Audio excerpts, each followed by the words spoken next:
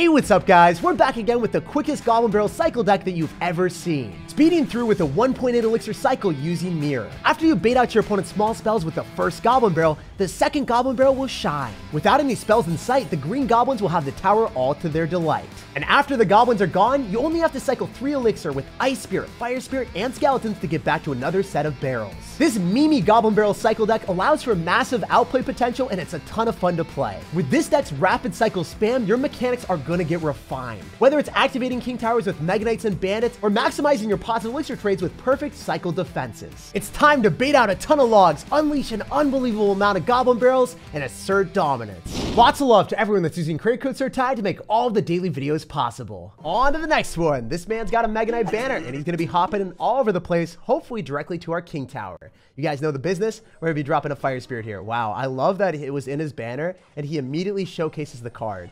We're going to go Goblin Barrel off to the side because there's no chance he's going to end up having Tornado, right? He's got to have arrows for our Dark Goblin too. Come on, man. Don't do me like this. I'm going to Dark Goblin the other side to divide his attention so maybe he can't spam as frivolously with his Mega Knight.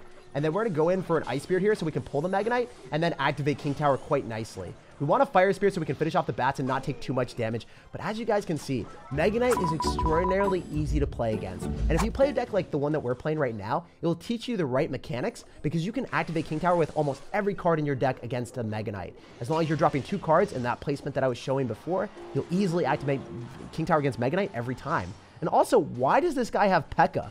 I was stumbling because I was like, this guy doesn't have P.E.K.K.A plus Mega Knight. I'm imagining things right now. Oh my gosh, let's get even more wild. He's got Graveyard. So we've got the double Dark Goblin Brothers. I think we're going to hang on for dear life here. I'm going to go for a log because I want to be able to kill the Archer, and then I should be able to bounce back the P.E.K.K.A, so it's not going to get a hit on my tower, right? I don't think it does. Oh, I'm a failure. So it's not going to get a hit on my tower, right? I was playing with my pride, and I'm like, I'm not going to waste Elixir, and the man just blasts me with a big P.E.K.K.A shot. That's not what we wanted to see, guys. It's fine. It'll keep the game a bit closer. Maybe for your guys' enjoyment, maybe for my suffering. Who knows? We're going to go in for double Fire Spirits here. Oh my goodness, that's pretty funny. We paid it out of Tesla. This guy has so many answers to Hog Rider. I'm thankful that we're running a card that can lock directly on his tower. So I'm going to go in for an Ice Spirit on the right-hand side, I think, or maybe in the back left. Yeah, I'm going to drop in the back left so the Tesla expires in time. That's pretty cool that the Fire Spirit was able to do enough damage so that we don't really have to worry about the Tesla. And then I'm going to go in for probably Mirror Log on top of the Archers, potentially. I don't know what he's going to do. Yeah, he's going to Mega Knight. Well, I should have expected that. Mega Knight players, when they got it in their hand, it's like hot potato. They got to get it out, you know? All right, we're going to drop a Dark Goblin here. He's probably going to Arrows this, which is totally fine. We can Ice Golem to go and kite the Mega Knight to the other side. And then when he goes in for Arrows, we just want to drop a whole bunch of cards in the back. So then we don't have to worry about the Mega Knight jumping on us because we get back to another Ice Golem. As soon as he killed the first one, there's another brother for him to have double the trouble. Okay, we can go in for Mirror Log as I was talking about before. I was foreshadowing the future. Or double Log on top of the Archer so we can finish them off. And then he's not going to have a good counter to the Goblin Barrel, right? We get an Ice Spirit here to go and stun the Mega Knight for a split sec. And then we can go for an Ice Golem again. We were really playing past the potato with the Mega Knight. I wonder if he's going to be ready for the mysterious Goblin Barrels that appear on his tower like in 2 seconds. Drop a Fire Spirit. We're going for a Goblin Barrel. How many Goblin Barrels can I cycle right now with this deck? It's going to be so much fun. There's going to Arrows this one. There's no doubt about it. We can get back to another one in like 2 seconds, though. We're going to cycle all of them and we're back to another one. He's not ready. I'm telling you, he's simply not prepared. He's like, wait, no, it's my turn to go on offense, Jake. But it's never your turn to go on offense, man. You have to stay on your side of the map, always defend. You are never getting the chance to go on offense. You are just going to chill there, all right? How's that make you feel? For the rest of the game, I'm just going to cycle all my Ice Golems, get back to more Goblin Barrels, and make you a sad sir. That's what we love to see. A Mega Knight player that can never jump on our side of the map. Our side is strictly off limits. All right, so jump into the game here. Let's go for an Ice Spirit and check out what this man's got. We're going to be dropping a Good Luck as well, and we see a Ghost. So is he going to have the most P.E.K.K.A spam? I don't know. We'll figure it out. I'm going to go Skellies here just to surround the Ghost so it doesn't do as much damage. And he's going to have Giant Skeleton. Wow. Is it going to be like the Royal Hogs Mother Witch deck that everyone's been playing? It'll be pretty fun to play into. Because we don't have much splash damage, so we'd have to figure out some type of way of making this work. Oh, yep. It's going to be the Mother Witch deck as we anticipated. So in almost every matchup, your best bet is going in for an Ice Golem, so then you can go and kite your opponent's units to the other side that are huge tasks. Because you don't have enough damage to finish it off, so you have to engage both of your towers. So we're going to go in for a Goblin Barrel on the right-hand side, and we'll see if we can get some nice damage here. Royal Giant comes down. Oh, that's bad. This is bad news bears, guys. This is not what we wanted to see. I'm going to go Ice Golem here, so if he goes Mother Witch, it's going to go right into the Ice Golem instead of being able to, you know, kind of kill my Skellies and turn them into pigs. We don't like that. We're going to go for a Dark Goblin to finish off the Ghost, and if you guys didn't know, Fisherman fully gets countered by an Ice Spirit or Fire Spirit when it gets pulled, so that's nice. Just want to make sure that our Dark Goblin does not get pulled, ideally. So we're fine with this. Dark Goblin's going to be able to stay alive, even though the Fisherman's hook was in the air. The Dark Goblin didn't care, so that's kind of cool. We're getting some nice damage here. We know that our opponent's got Royal Giant, so I want to constantly pester our opponent so he's not able to go for the RG, especially if we can go for an Ice Spirit to tank for our Goblin Barrel, so we're able to get slightly more damage, and then also, you know, hopefully be able to stun his tower to get extra value as well. So we know our opponent is going to go for Royal Giant any second because he's got a good card cycle. He's got a good matchup. We got to figure out a way to keep him in a bad spot. So I'm going to go in for like a Ice Golem in the back and the left-hand side. I'm going to go in for a Fire Spirit here to try to get a positive elixir trade because usually they'll go Ghost or something to finish off the Fire Spirit so it doesn't lock onto their units.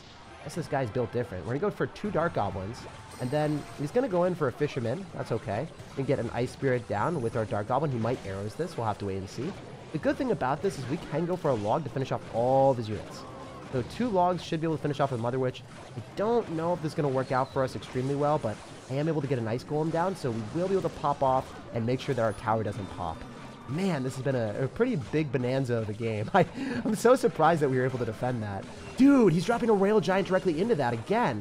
If we log it back and then we go for Skeletons, we might be able to make this work. We still haven't seen any small spells that are scary. Dude, my Dark Goblins are still alive somehow. What is happening? Those things stayed alive for a century. They're machine gun rapid firing us to victory. All right, we got to go for 2 Goblin Barrels. That's the way that I'm going to win. I got to go in for another Goblin Barrel and then somehow go in for Skeleton Surround. No way. Does the Dark Goblin take out the tower in the left-hand side too? Okay, Dark Goblin, you're fundamentally unfair. I cannot believe the amount of value that I just got from a mirrored up Dark Goblin. That thing lasted half the match and probably deleted 20 plus worth of elixir. My Dark Goblin has to go to the Olympics because they would invent a whole new medal for him. All right, so we got a game against someone with a P.E.K.K.A. banner. So we'll see what this guy's cooking, if he's going to be scrambling up some butterflies out here with the P.E.K.K.A. And yeah, he's going to be going in for a Royal Ghost in the back. So it's most certainly going to be a P.E.K.K.A. deck. He's probably farming some masteries for his P.E.K.K.A. We're going to go in for a Dark Goblin here, try to snipe that Royal Ghost. And generally when you're playing against P.E.K.K.A., you can go in for so many Goblin Barrels. Dude, look at the Dark Goblin basically kissing the Royal Ghost and still getting away with murder. That's incredible. I don't know how the Ghost didn't feel the Dark Goblin hurting its soul, but that worked out pretty well. Also, we can activate King Tower here depending on what happens. I'm going to go in for Skeletons. I'm going to go for a log. I want to activate King Tower against this bandit ideally, so maybe we just let the barbarians do their thing. So I'm going to go for a Fire Spirit here, and then I'm going to go in for a Ice Spirit, and then activate King Tower the bandit. Let's go! So I needed to eat the damage from the Battle Ram to make that play happen. It's not necessarily the easiest thing in the world, but it does work out. Maybe I'm also correct that I can like double log and finish off a Magic Archer because I have such a quick card cycle. I'm considering doing it. Another thing that you can do is you can just use an Ice Golem and be completely content with that. So I'm going to go for the Ice Golem here, go and kite the bandit. And then we might go for a Fire Spirit on top of the Magic Archer and then log everything else afterward. And then Skeleton Surround on the Ghost. That was a pretty clean defense as you guys can see, but I am a little bit worried about this Battle Ram that's bolstering at me. It is about to throw a lot of barbs at me, baby. All right, we got to go for a log, and we will be able to shut down the Barbarians. So this is one of those matchups that is really good for us, and I just need to make sure that I don't overcommit too hardcore. Generally, when you've got Goblin Barrel and your opponent doesn't have log in their deck, you just cycle goblins like a madman. So that's what we're going to do. We're going to be the mean Goblin machine. So Goblin Barrel is going to give us some nice damage. That was a pretty good Magic Archer alignment. Wow, he sniped 2 of the goblins and then zapped immediately to shut that down. This guy is a very good player. I'm impressed by that level of gameplay. Seriously. He's going to P.E.K.K.A. We want to go and kite that with our Ice Golem. If you guys don't do this already, Ice Golem is pretty OP. Oh! Well, that was a failure. Not going to lie, that's pretty embarrassing. That was not how it's supposed to go down. But fortunately for us, we have such a fast cycle that we might be bailed out by this. Also, I want to ask you guys a question. We want an open forum here. If you're running a fast cycle deck, is it a high skill deck or is it low skill? That's one of those things that I never really know. I think there's a very variety of opinions that you guys have because, for instance, in that situation, I got bailed out when I made a bad play because my cycle was so freaking fast. I missed the Ice Golem kite on the P.E.K.K.A. and it didn't matter. Also, he did miss the poison on top of the Dark Goblin, which was also pretty funny, but you know, it does happen like that. We're going to go in for a log here. He's going to go in for a poison, and I think we walk with a W. So we can just cycle with logs and win the game with that. Wouldn't that be pretty memey? Have you guys seen a log cycle deck before or nah? I refuse to finish him off with the Goblin Barrel. We're winning with pure log spam, baby. Let's go. Mirror Log City. Timberman, GG, well played, and peace out. We won in one of the memeiest ways ever. We showed Josta and the Extreme Clan what extreme actually means, with the most extreme log cycle in Clash Royale history. There's got to be a new achievement just for that play. We're the Clash Royale Lumberjack. Let's keep rolling. We got another person with Mega Knight. I remember the last Mega Knight player. We were making his Mega Knight just jump on his side of the map in his bouncy pit. Hopefully we can make this happen again. Maybe he's not going to be running Mega Knight because we see Fire Spirit. I think sometimes people try to debate you and they end up having a Mega Knight in their banner, but they're not actually running it, and it's just mind games. So I'm going to go for a Goblin Barrel on the right-hand side, and we'll see what this man's doing. He is not cycling much. Whoa, whoa, whoa, whoa, whoa. I'm supposed to be the fast cycle player up in here. You're not supposed to do this to me, man. This is my thing. This is my thing, bro. Miss me with that. We're in a log, and I think we're going to take some damage from the Dark Goblin, potentially. No, wait, what? How do we defend that with barely taking any damage? That's really cool. And our Dark Goblin locks onto the tower. Ours is trained, and his isn't. That's the difference, guys. Our Dark Goblin knows what it wants in life. All right, he's going to go Heal Spirit. I don't think that really works with any of your cards that I've seen. Maybe it adds to the meme factor, but our deck, it has a bit more of a synergy. Oh, okay. Never mind. I take everything that I said back. 3 Musketeers Heal Spirit, that hits different.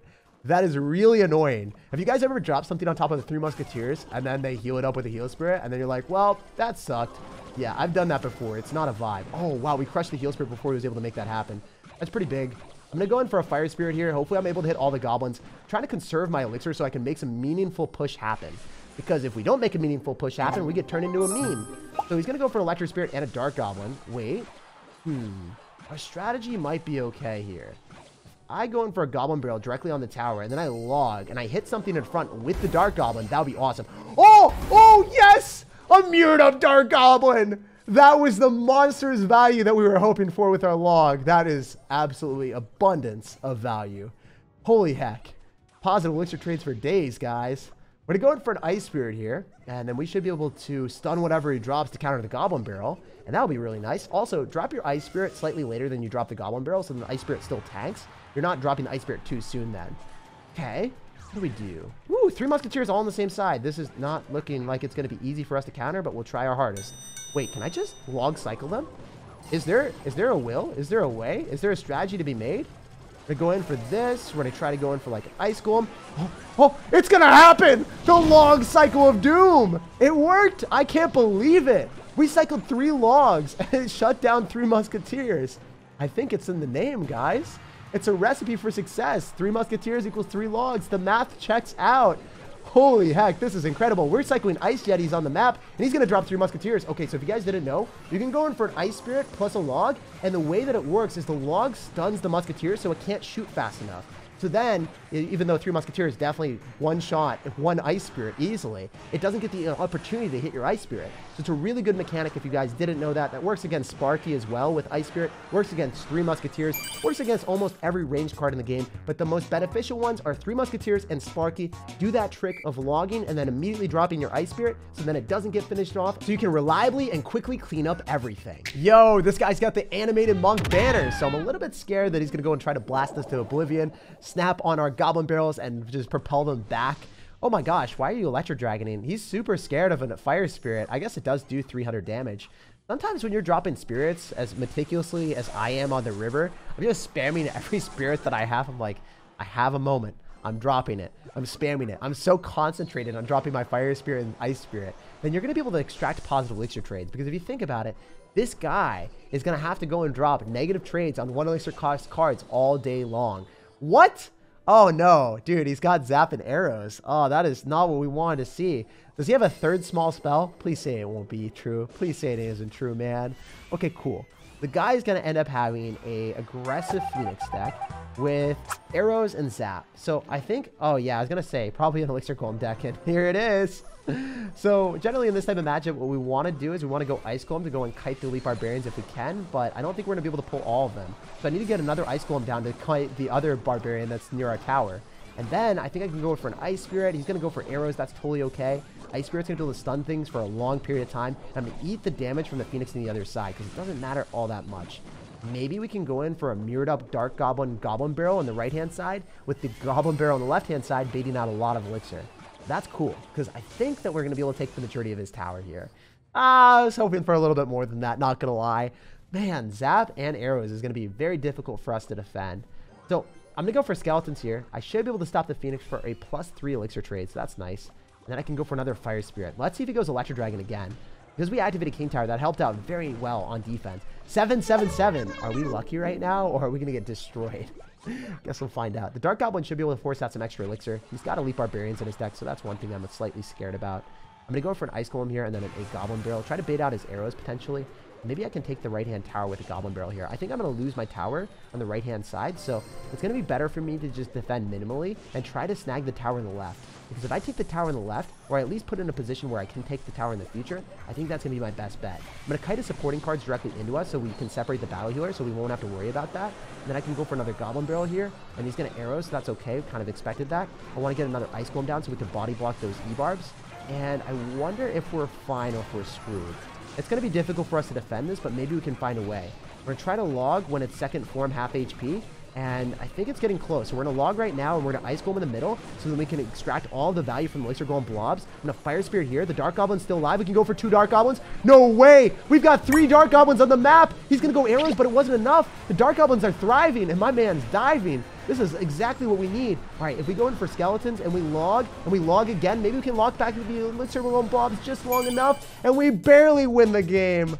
That knockback was my savior. The double logs of justice, asserting dominance all over the dirty Elixir Golem spam. Such a fun game. I didn't even know what the heck was happening at the end. I totally thought I was dead when he was setting up a massive push, but just frantically spamming enough Goblin Barrels with decent mechanics is enough to win. And running fast meme cycle decks like this will get you a lot better at the game, because when you get overwhelmed in the real game of Clash Royale, you're like, oh man, there's too much going on. You practice this type of stuff and you come back to the real game, and then you're going to be wrecking everyone, multitasking like an air traffic controller. Like, subscribe for more daily videos, and have an amazing rest of your day.